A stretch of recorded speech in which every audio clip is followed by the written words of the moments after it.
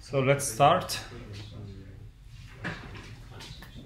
Last time we stopped basically on this slide. Correct me if I'm wrong. We reached the point where we discussed basically pros and cons of two different ways of doing task-based control. We started from discussing the limitations of joint space control, which is mainly you need a joint space trajectory, which is not often the case in practice. In practice,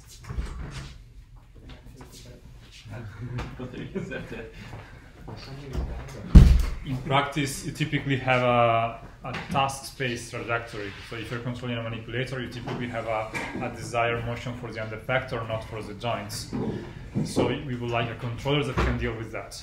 And we have seen that there are two ways of dealing with that. Either you take the desired end effector trajectory, you compute a joint space trajectory that corresponds to it, and then you do joint space control, as we had already seen. Or you try to modify the controller so that it can deal directly with a reference for the end effector. And that is what we have here in this slide. And that's basically the approach that everybody uses in practice in robotics. The reason is that this allows you to have the reference specified online. You don't need to know in advance the trajectory that you would like to follow. So you can do, for instance, visual tracking in case you want to grasp something, an object that is moving and you don't know in advance what the movement of the object will be.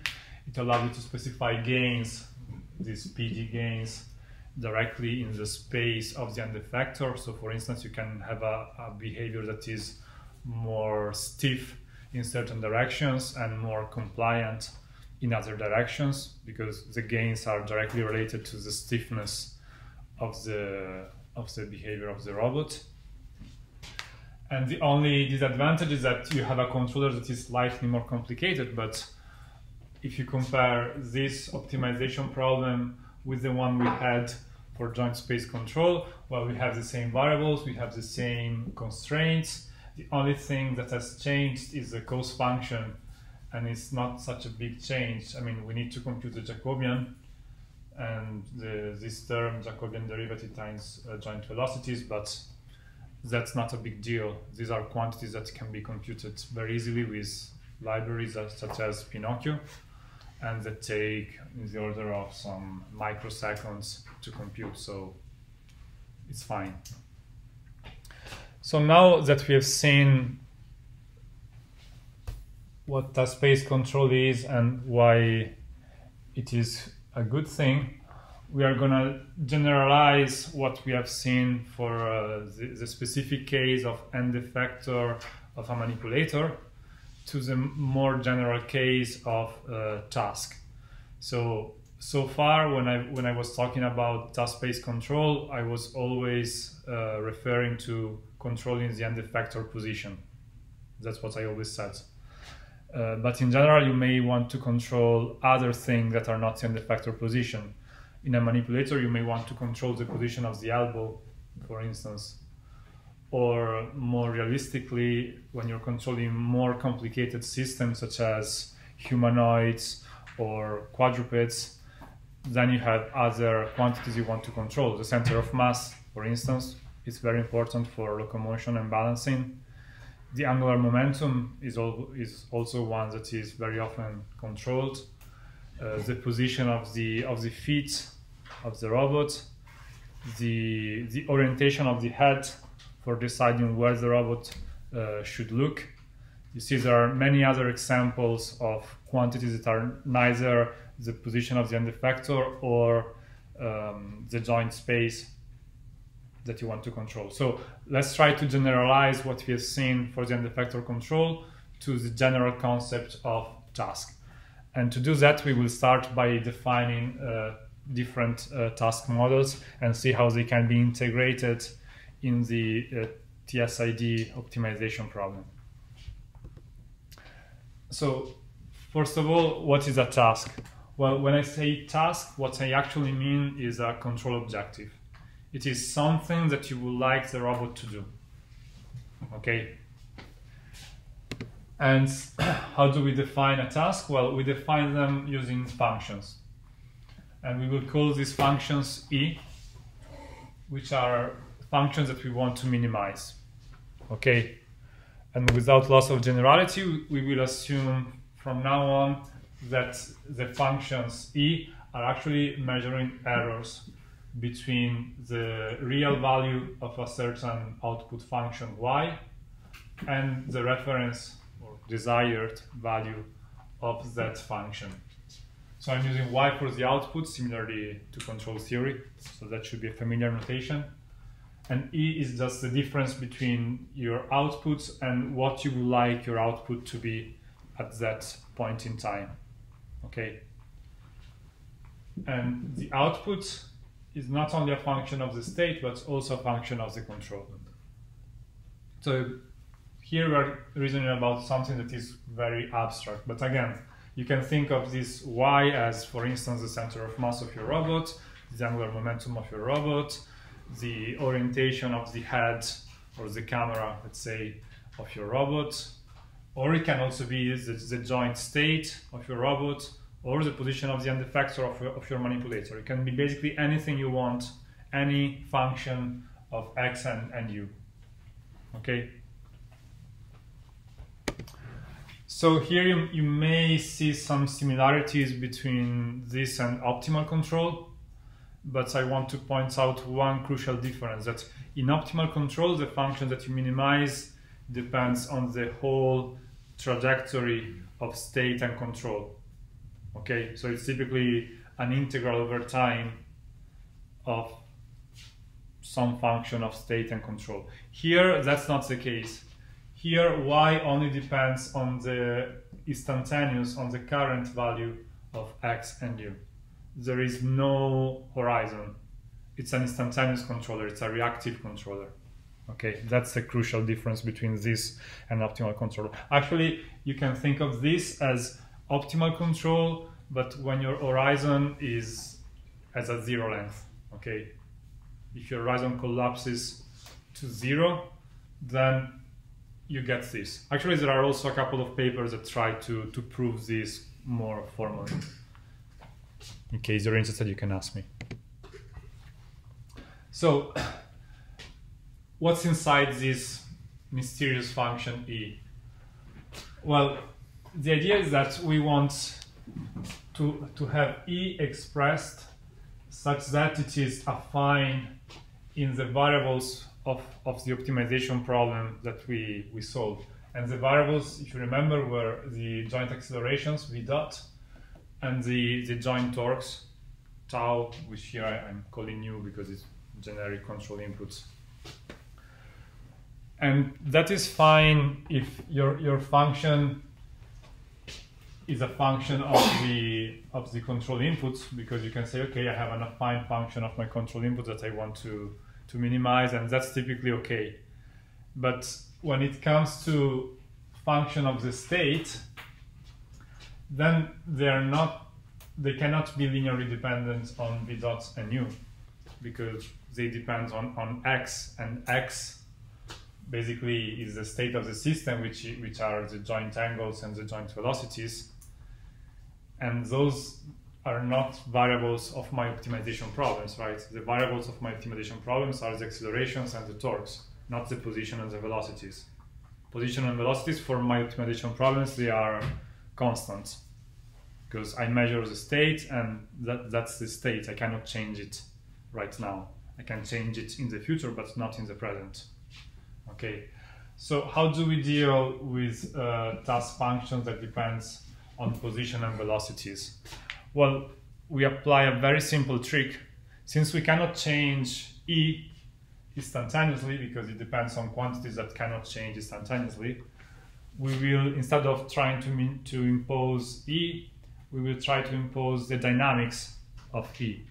Okay, so either the first derivative or the second derivative of E, depending on whether E is a function of Q or V. If it's a function of V, just by taking the first derivative, we get V dot. If it's a function of Q, we need to derive it twice to get V dot. So we try to impose the dynamics of E such that E will converge to 0. That's the trick. Ciao. Ciao.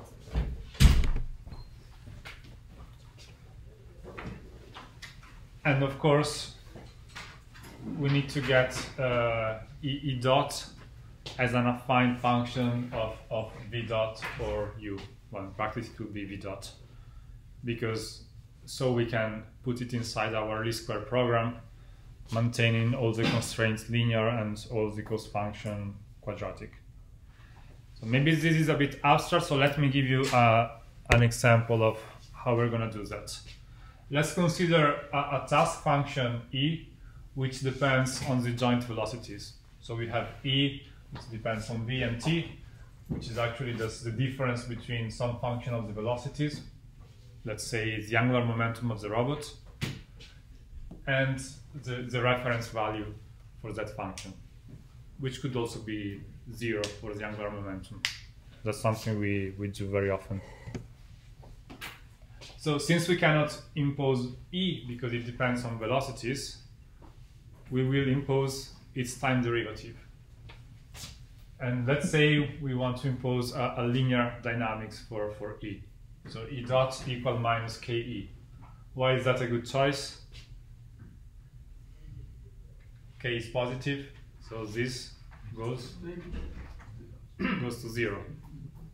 This is a stable linear system. E dot equal minus KE. This is exponentially decaying to 0. So if we manage to impose E dot to be equal to minus KE, then we know that E is going to converge to 0, which is where we want it to be, because E is an error. So if the error is 0, we are happy. Now the question is, can we represent E dot as a linear function of my problem variables, which are the joint accelerations, basically? And the answer is yes. How? Well, E dot is actually Y dot minus Y dot star, and Y dot, using the chain rule, as we showed also last time, I can write it as the gradient, the Jacobian of Y with respect to V, joint velocities, times the derivative of V with respect to time, so V dot, joint accelerations. Okay. So I call this Jacobian J, and I move this on the other side, and I get J V dot equals Y dot star minus KE. And this is an affine function of the problem variables, which are V dot. Okay.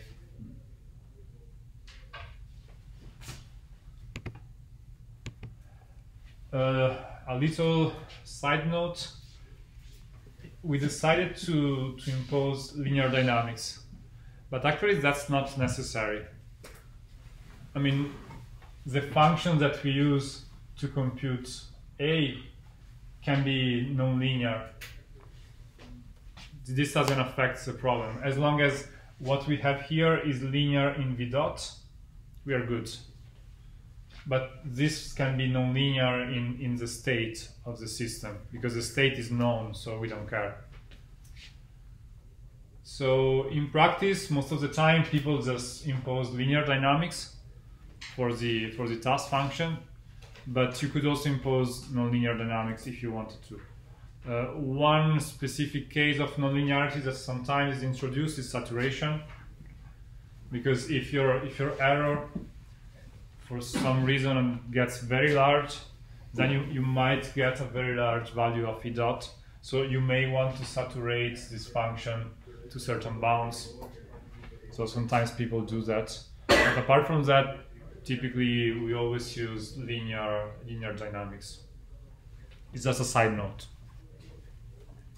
So let's see the same trick now applied to the case where your task function depends on positions, not velocities. It's very similar. We just need to derive twice instead of deriving once, but it's the same principle. So we start from the function E, which depends on Q and T, which is actually an output function depending on Q, for instance, center of mass position, minus a reference value for the center of mass position.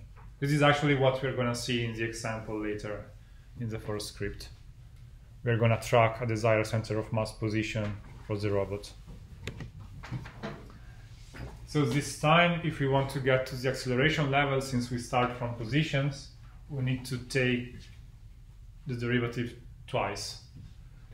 And we're going to impose a second order linear dynamics. Again, as long as K and D are positive definite matrices, this dynamics converges to 0. Okay?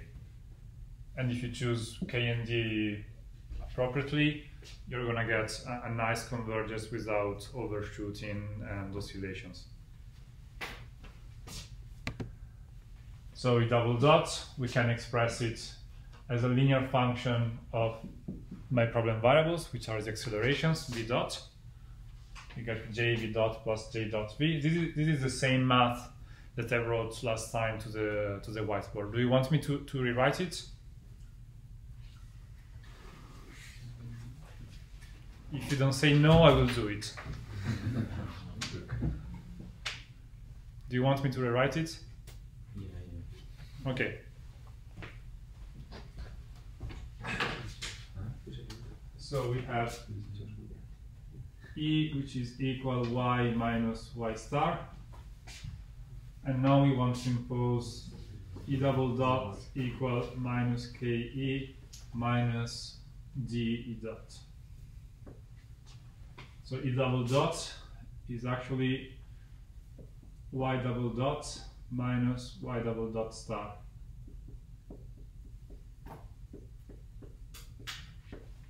Okay. Now y is a function of q. I didn't write it, but it's a function of q. So I can write it as, let me do it here. So let's say y dot of q. I can write it as the gradient, the Jacobian of y with respect to q times q dot. And so let's call this Jacobian j q dot, which is actually v. And so y double dot, which is the derivative of this,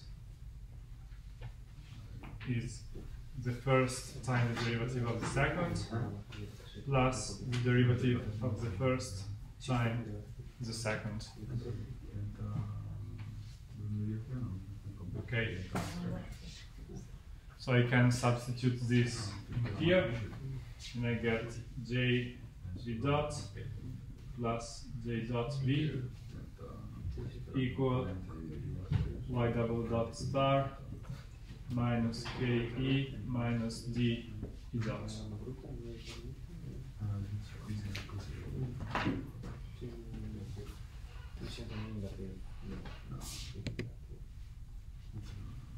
Which is basically what we have here. So we see we have an affine function of v dot. Affine because we have a linear term, and here we have an offset, a bias. Actually, here it's written not as a function, here it's written as a equality.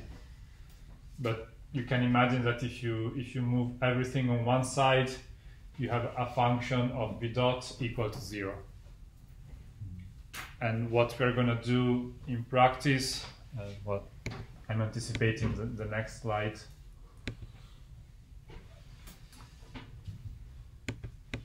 What we're going to do in practice, okay, it's even in the next one, is that we are going to minimize. We're going to minimize the norm of this function. So ideally, we would like this equality to hold, right? So we would like this to be equal to this, but in general, it may not be possible. So what we are going to do is that we're going to write this as g of v dot, which is equal to j v dot plus j dot v minus y double dot star plus ke plus d v dot. So ideally we want this to be equal to 0, but putting that as a constraint in the problem might be a bit too optimistic because it may not be possible to do that. So what we do instead is that we're going to minimize the norm of g of v dot. Okay. That's why I call this a function and not equality. It's because we're going to use it inside the closed function, not as a constraint in the problem.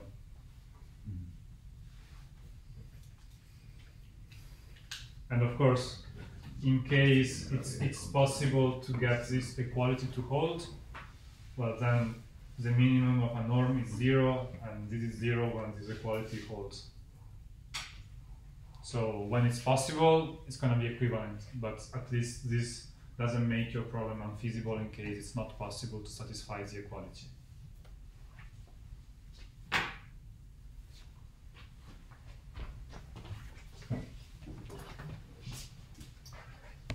So let's quickly summarize what we have seen so far today.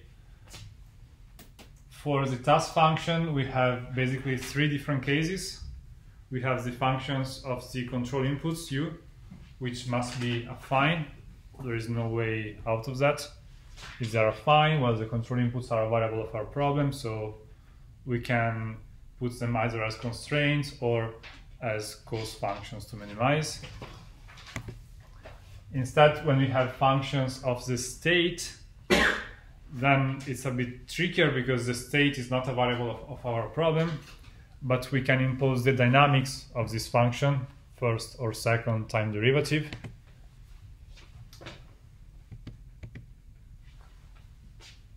And so we get a function that is affine in v dot in that case. So regardless of which of the 3 functions we have in the beginning, in the end we have an affine function of our problem variables, which are accelerations and control inputs. So from now on, we will be talking about this generic case of capital A times y minus a, which is what we want to minimize. Okay, and we know that inside this we might have functions of the state or of the control, and we know how we can manipulate them to get them into this shape.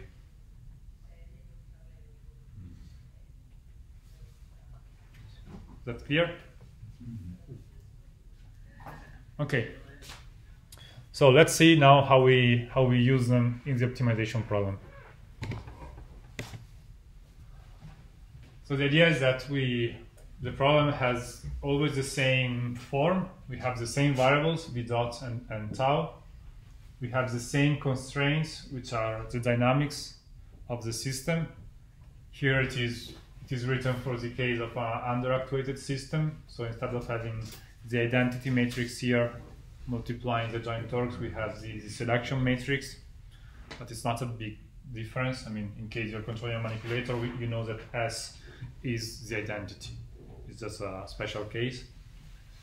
And here, instead of having, for instance, the joint acceleration tracking error, as we had in joint space control, we have this abstract generic linear function ay minus a. Okay, so we're gonna work with that for a while. Let's now try to extend this to the case where the system is in contact, because we have talked about systems in contact in the first lesson when talking about modeling, but then we have put that aside so far, right? When we started talking about control, we have only so far dealt with systems that are not in contact. But since, I mean, the final goal of this class is to talk about locomotion, then contact plays a crucial role in that. So we need to deal with that. So first thing that we already said when talking about modeling is that when your system is in contact, you need to account for the contact forces. That's the number one thing you need to do, regardless of which contact you have. So let's talk about soft contacts first, because they are easier. If the contact is soft, then what you can do is that you can estimate the contact forces. Maybe you have a force torque sensor at the end effector of your robot, so you can measure the interaction force directly. You have your estimation, and the only change you need to apply to your control problem is that in the dynamics of the system, you add the force as J transpose F estimated, okay? But apart from that, the problem doesn't change. It's the same problem as before. You just basically updated the dynamics, and you need to somehow estimate the contact forces. Otherwise, you don't know enough information about how your system is going to evolve through time.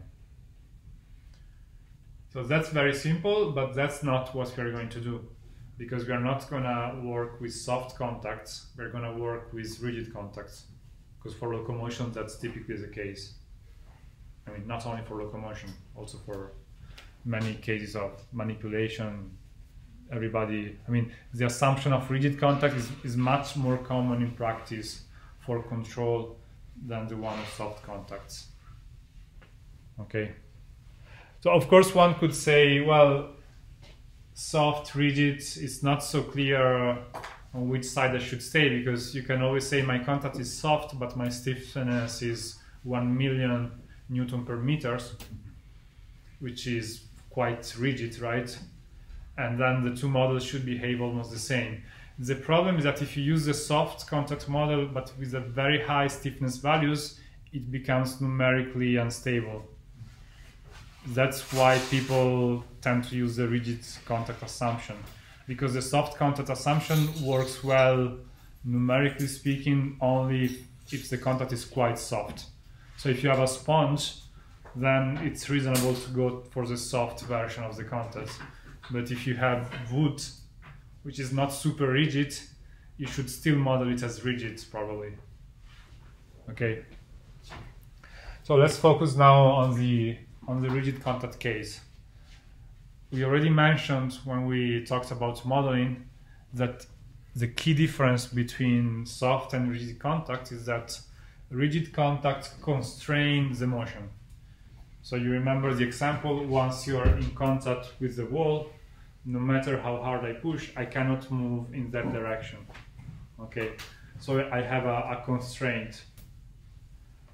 And the constraint is given in that form, C of Q equal to constant, where C of Q is a function giving me the contact points as a function of the robot configuration Q.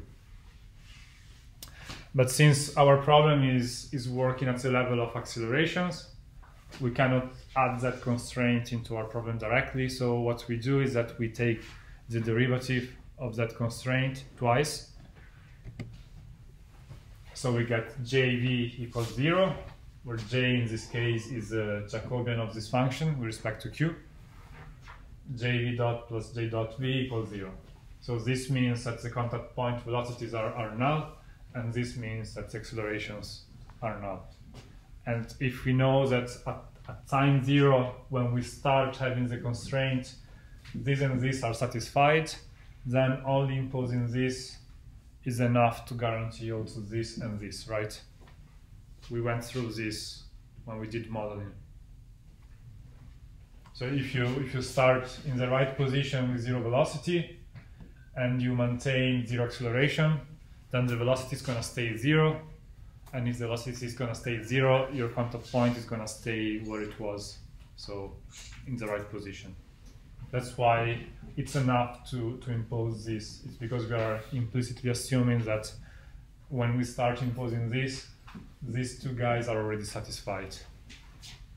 Okay. So we have these rigid contact constraints now. And what we need to do is that we need to add them to the dynamics of my system. So now my system dynamics will have an additional row, this one here, which is just J times V dot, which is the first variable inside Y, equal minus J dot V. And the other crucial difference with respect to the soft contact case, apart from having these constraints, is that here F became a variable of the problem. So I don't need to estimate my contact forces as for the soft contact case. The reason why is a bit maybe difficult to see for you right now, because I didn't explain it. The reason is that when you have a rigid contact, the contact force directly depends on your joint torques, on your control inputs. So if I how do I, okay, let's assume I'm like this, okay, I'm exactly parallel to the wall, and I have one actuator, which is this joint here. So I get in contact, now I'm in rigid contact with the wall. What happens if I apply 0 torque at my joint? How much is the contact force? 0. And if I apply 1 Newton meter, and I have a lever arm of 1 meter, I get 1 Newton, right? So you see that the contact force directly depends on your control inputs. It's not something that you can measure, because it depends on what you're going to do. So it's a problem, it's a variable. If instead the contact was soft, then my contact force would depend on the penetration of the contact point into the wall. And that is a function of the state, Q and V. It's not a function of the control input. So in that case, I need to estimate it and feed it back in the controller. So you see, it's a very different model that you get when you switch from soft to rigid. Even if by increasing the stiffness you can make the soft behave as if it was rigid, but from the control perspective it really changes completely the way you write down your optimization problems. So F now is a variable of my problem, and from now on we're always going to have V dot, F and tau as problem variables. Okay, and of course it also appears inside the dynamics, because here we have M times V dot minus J transpose times F minus S transpose times tau equal minus H. So that's the usual dynamics of the robot in contact that we saw in the first lesson. Okay, so this is task space inverse dynamics for robots in rigid contact. This is as hard as it gets. So that's a problem we're going to work with for the rest of the day, maybe also for the next lesson on Monday a little bit. We're not going to add anything complex to that. Just we're going to tweak a little, talk a bit more about what's inside the cost function. But that's the problem that we need to use for making the humanoid robot walk, basically.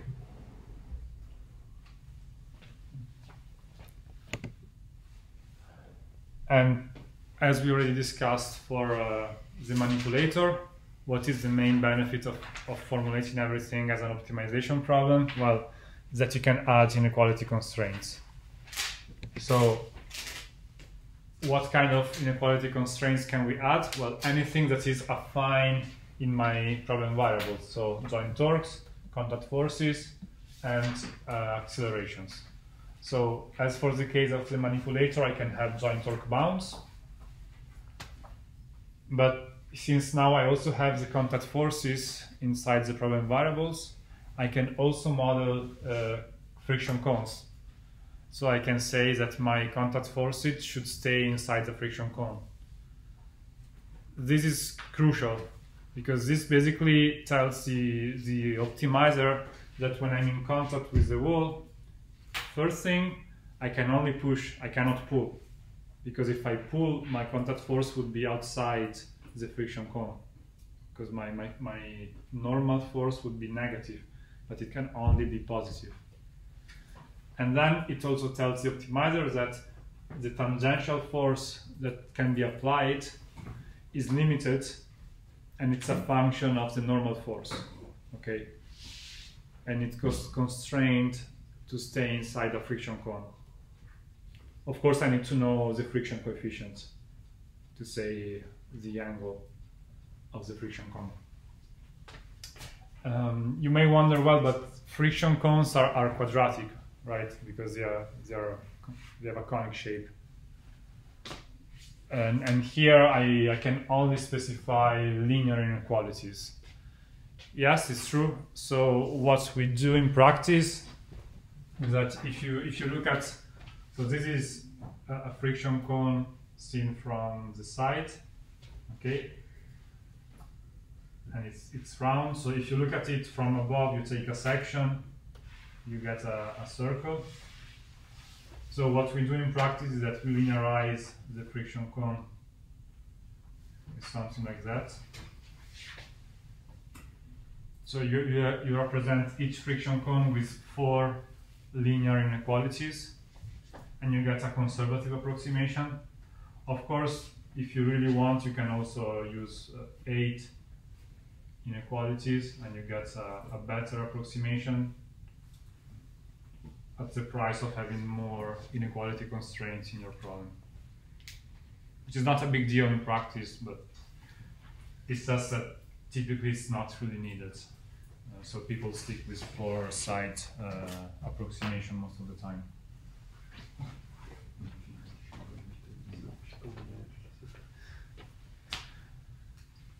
Then, of course, we can also have joint acceleration, velocity, or even position bounds expressed as a function of the acceleration.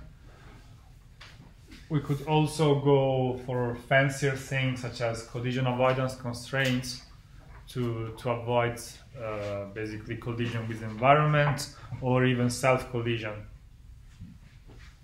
But that's a bit more complicated, so I'm not going to talk about that. Just you should know that it's possible. It doesn't work super well. You have no theoretical guarantees that it's going to work, but it's something that people sometimes use, and it kind of works. Okay, so that's basically the advantage of having an optimization solver instead of computing everything by yourself. It's mainly summarized by these 4 points, in my opinion. In practice, what we're going to use in the scripts, we're going to have the force friction cones, because those are the most important ones. You don't want your robot to start pulling on the ground when it walks, because that's not physically consistent. And we're going to work, well, we have already seen the joint torque bounds and the joint velocity bounds last time. No, only the velocity bounds. Well, we're going to see also the joint torque bounds in a little while.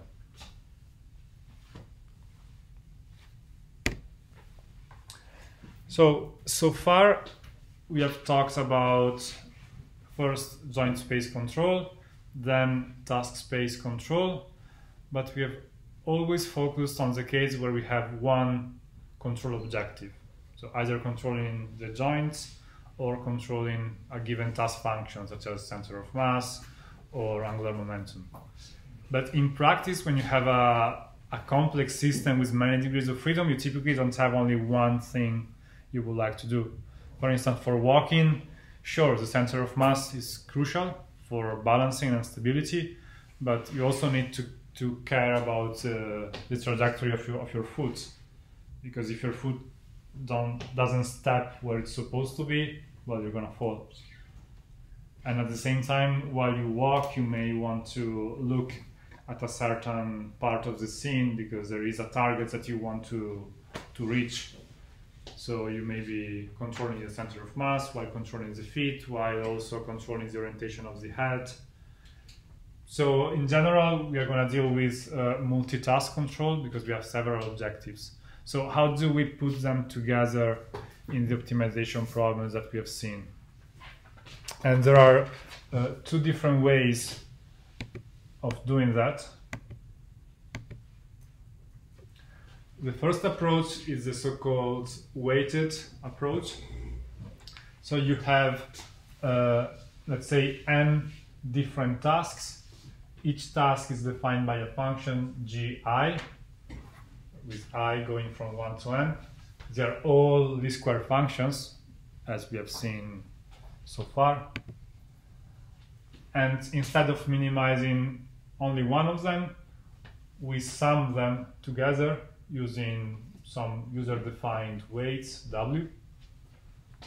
And the sum of least square functions is again a least square function, which is very good because it means that the kind of problem that we need to solve is the same. It remains a least square program. It doesn't change, basically. And also the computational complexity of the problem is basically the same because we have the same number of variables and the same number of constraints. And that's what really defines the complexity of your problem. If your cost function is just an affine function, or it is the sum of n affine function, that doesn't affect the complexity of your problem at all. Okay. So that's the main pro of this approach. The cons is that finding these weights that basically define how much you care about one specific task with respect to the others may be a bit tricky, especially if you have many tasks you want to achieve. If you have 2 tasks or 3 tasks, it's not a problem because typically you know quite well how much you care about one task with respect to the other. For instance, if you were controlling a humanoid robot walking, center of mass, it's super important. Foot position, super important as well. What about the head orientation? Not so important, right? So you would assign maybe a weight of 1000 to the center of mass, the same for the foot position, but then for the head orientation, maybe you assign a weight of 1. And then you might have some other term like for controlling to keep the chest of the robot upright, because you don't want the robot to walk like that. You want it to walk like that. It's nice, but it's not as important as the center of mass and the foot trajectory, because those are really affecting the stability of the system. So you may assign a weight of 10. And you can work it out like that, and typically it works. You don't need to fine-tune all these parameters very much, as long as you don't have too many tasks. But if you start having like 5 or 6 tasks, and the relative importance of the task is quite different, then you might need to have a weight that is very small for the tasks that are less important, and a weight that is very high for the tasks that are more important.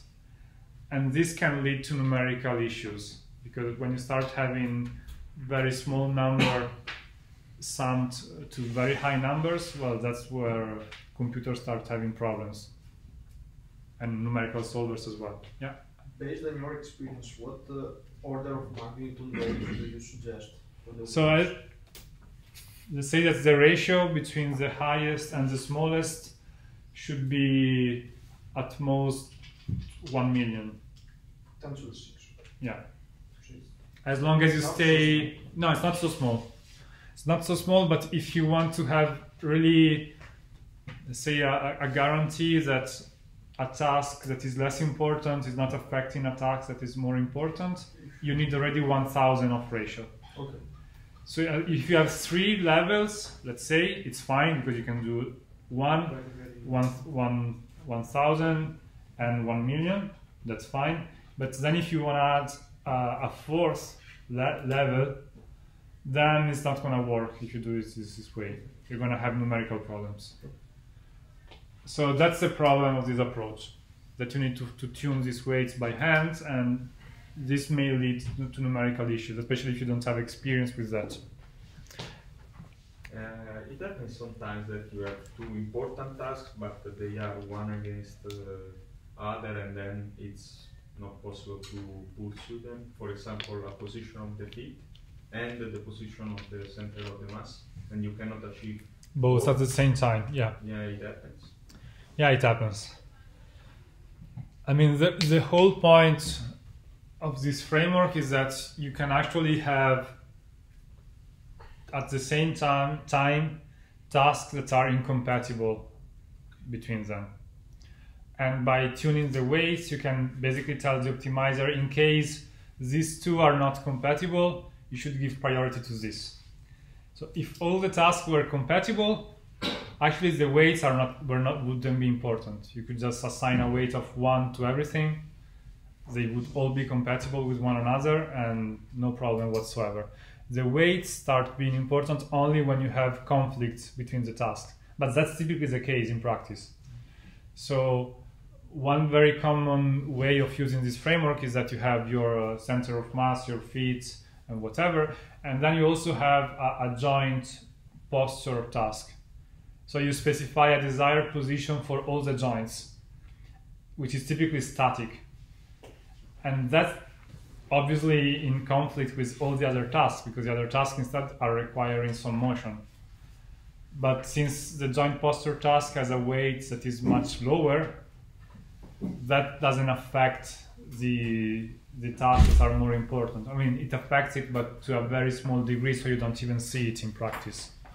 Okay, so you can have task conflicts. You do have it most of the time, and it's thanks to the weight that the optimizer can know how to deal with the conflicts in the way that you desire. Okay, so that's the first way of doing it. There is, by the way, that's the way we're gonna use in the scripts, and that's the only way, the only approach that is implemented in the library TSID at the moment. There is a second way, which is a bit more complicated, which is to use hierarchical optimization. So instead of having weights, you have priority levels. So you define an order between the tasks. You say task 1 is more important than task 2. Task 2 is more important than task 3, and so on, up to task n. And then instead of solving only one least-squared program, you solve a sequence of program, one for each task, starting from the first one. So the first one is the classical optimization problem. Just minimize the cost function associated to the task, subject to the dynamics, you got your solution. But then you don't stop there. You solve a second optimization problem where you minimize the second cost function, but you add a constraint that the cost function of the task that was more important shouldn't change. It should remain at its optimum. So G star is the optimum value of the cost function. And you iterate like that for each task. So basically what you're saying is that the second task, cost function, should be minimized in the null space of the first task, cost function. Okay? So you can do this using null space projection techniques. I don't know if you've seen them in linear algebra or in control theory classes. Or you can do them just by simply adding constraints to your optimization problem. There are different numerical ways of doing that. But in the end, the problem you're solving is equivalent to this. So in this way, you can be sure that if task 2 is never going to affect the performance of task 1.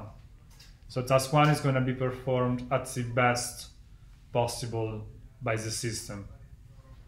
And task 3 is never going to affect task 2 or task 1, and so on. Okay? You have a strict priority. It's a hierarchy. You don't have weights. So weights are called sometimes soft priorities, whereas these are called hard priorities. So pros and cons. The advantage is that it's easier to find priorities than to find weights, because you can have a continuous value to tune. You have a finite number of choices. It's a discrete choice. It's either 1 is more important than 2 or 2 is more important than 1. The disadvantage is that here you're not solving one problem, you're solving one for each task. So if you have 5 tasks, you need to solve 5 problems. But the sizes of each problem is less than... If you do things properly, using no space projection techniques, then the size of each problem is decreasing basically. So it's not like if you have 5 tasks, it's going to be 5 times longer to compute. But it's still going to be longer. Unless you use some very specific solver, which in theory should be faster, but in practice, I mean, it has been shown that it is faster, but the problem is that these kind of solvers that are specifically done for hierarchical optimization are still not mature software. So they are research software written by researchers for publishing papers, but they haven't been engineered to the level that everybody can use them. So probably the person who wrote the software can use it, maybe a couple of friends around him, and that's it. If you're further than 10 meters away from this researcher, you cannot use it. That's how it works. So we are not going to use this approach, but it is very well known in our community. There has been a lot of work on these kind of approaches. I also did my PhD thesis working a lot on this approach, so I just wanted to mention it. So let's finish this set of slides by talking a little bit about computational aspects, and then we take a break. Why computational aspects? Well, because once again, we are solving optimization problems inside very fast control loop. Typically, we aim for 1 kHz control loop. So we need to solve this problem fast. We have 1 millisecond, actually less, because apart from solving the problem, there are also about a few other things we need to do, like reading the sensors, sending the motor commands, maybe do a little bit of estimation. So hopefully we should maybe solve it in half a millisecond. And what's the size of this problem? Let's take the worst case, which is the humanoid. Humanoid, you have about, I don't know which number I was considering here, probably 30 degrees of freedom. That's the number of joint velocities, accelerations actually. And then you have 30 motors, more or less, 1 for each joint. And then you have, let's say, 10 force variables, roughly. So it's roughly 70 variables for your problem. Then the quality constraints, you have the same number of joint accelerations plus the number of contact forces as the quality constraints. That's the size of the constraints. So it would be about 40 for a humanoid.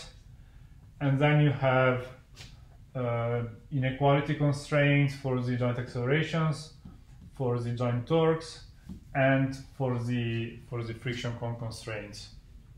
Here is assuming that the friction cones are approximated with 4-sided pyramids, as I draw there. So it's a pretty big problem, 70 variables, 40 equality, and more than 40 inequalities. So can we solve it in half a millisecond? Well, the crucial part to keep in mind is that the computational cost for solving a least square program, or a QP, quadratic program, is dominated by the decomposition of the Hessian of the cost function. Okay, what's the Hessian of the cost function? Well, we have least squares cost function, which look like this.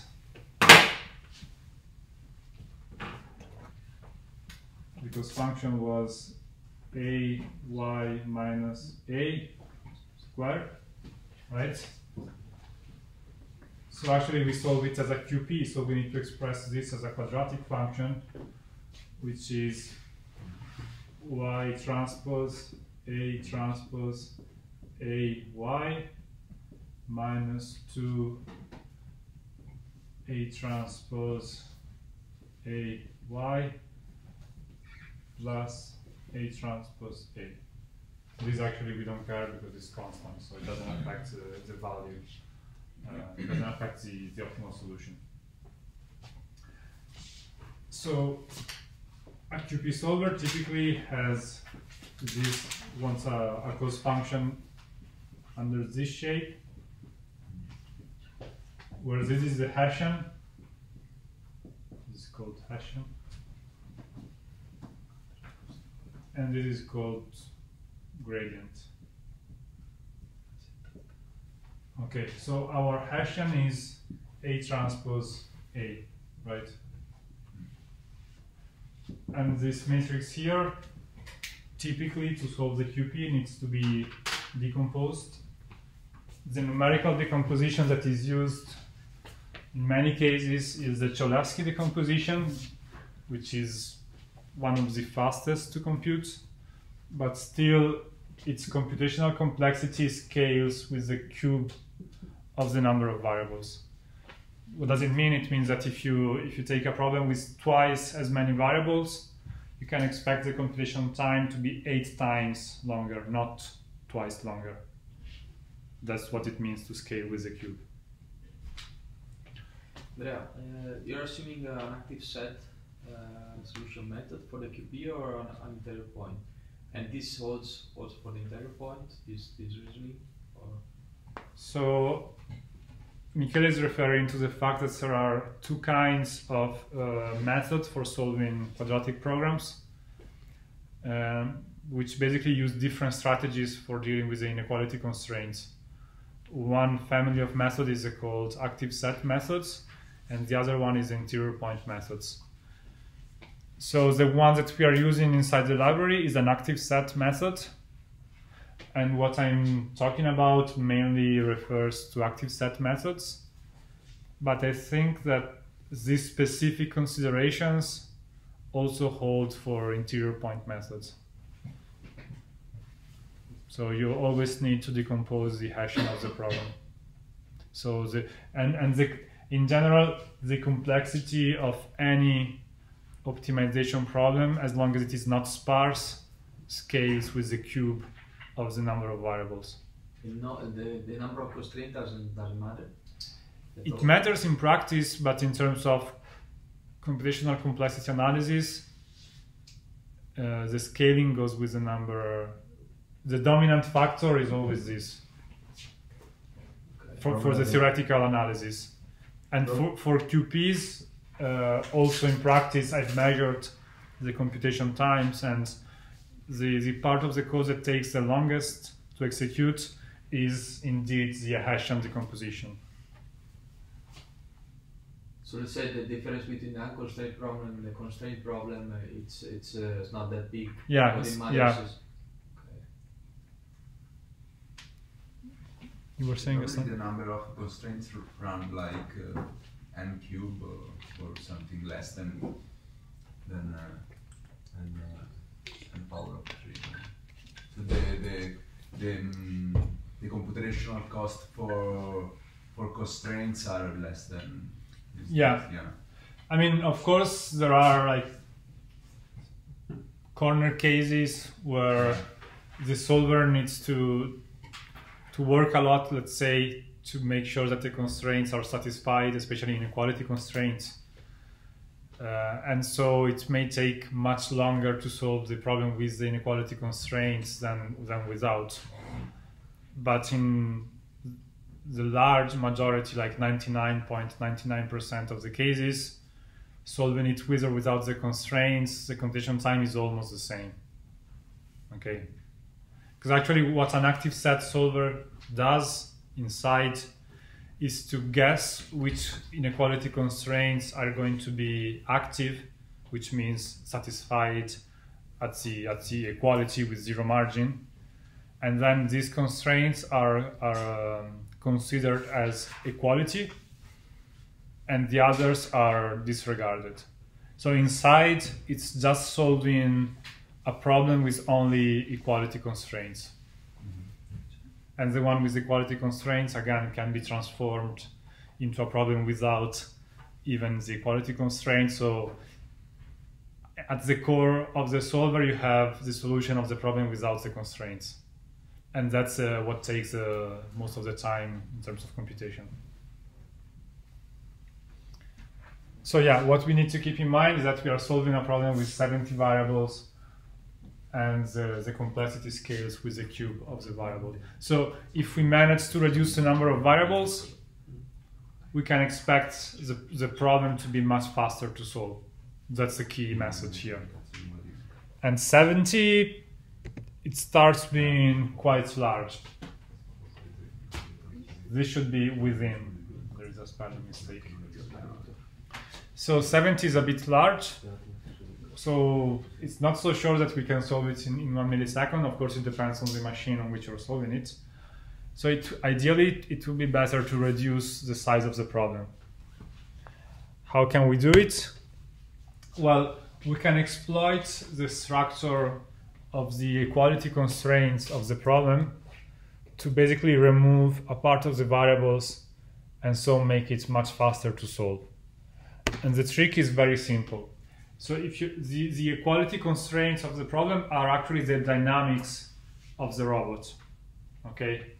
So the first line, we have the rigid contact constraints, which say the contact point accelerations are 0, jv dot equal minus j dot v. And then we have the dynamics of the system, which here I decomposed into two blocks. The first line is the dynamics of the base of the robot, which is passive. So we have 0 corresponding to the joint torques, because the joint torques are not pushing the base, they're only applying a torque to the joints. That's what we saw in the first lesson, that we can decompose the dynamics into passive dynamics and actuated dynamics, where the actuated dynamics is the same one of a manipulator, and the passive dynamics doesn't depend on the joint torques. Okay. So here I'm explicitly showing this. Why am I doing that? Because I want to point out that here we have an identity matrix on the diagonal of this matrix. So what does it mean when you have an identity matrix on the diagonal of your equality constraint? Well, it means that you can very easily express the corresponding variable, which are the joint torques, as a function of the other variables of the problem, because the identity matrix is very easy to invert. The inverse of the identity is the identity. So we can exploit this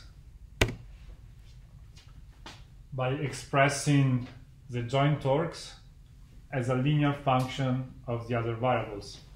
This is nothing complicated. Basically, here I'm just writing the dynamics of my system. I say that my joint torques are equal to the mass matrix times the joint acceleration minus Jacobian transpose times contact forces plus bias forces. It's just the dynamics. And here, basically, what I want you to look at is I can express y, which are all my problem variables, in terms of a smaller vector, y bar, which only contains acceleration and forces, but not joint torques. Okay. And to compute this matrix, I don't need to do any matrix inversion. Because if I had to invert something, then I would go back to the cubic complexity, because to invert something I need to do matrix decomposition, and that's complex. But for this specific case of tau, since we have an identity matrix here, I don't need to invert anything. And so I can re-express my problem, instead of being in terms of y, I can re-express it in terms of y bar, which is much smaller. Basically, for a humanoid, I just removed 30 variables. So yeah, I almost halved the size of my variable vector, which means that the problem is going to be 8 times faster to solve. So let's see how it looks like. I have y equal d y bar plus d. So if this was my original problem, I just substitute y with that expression, and I get this as my new problem. So instead of y, I have capital D y bar plus d in the cost function and in the constraints. And then here, for the dynamic constraints, the last row basically disappears, because when I substitute, I get 0 equals 0. So it's not a constraint that is worth taking into account. So not only I removed 30 variables, I also removed 30 constraints. Okay. So I get a problem that is smaller and basically for free, because I don't need to do any complex operation to do this transformation. And this is how it is implemented inside the library.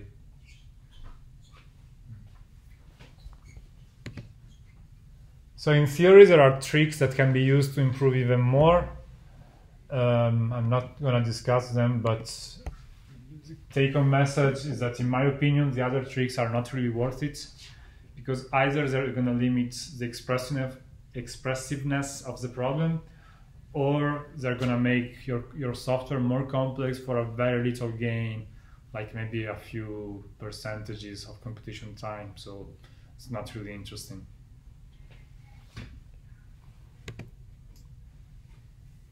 Okay, I think that's enough. Let's take a break here, 10 minutes, and then we finish the slides later.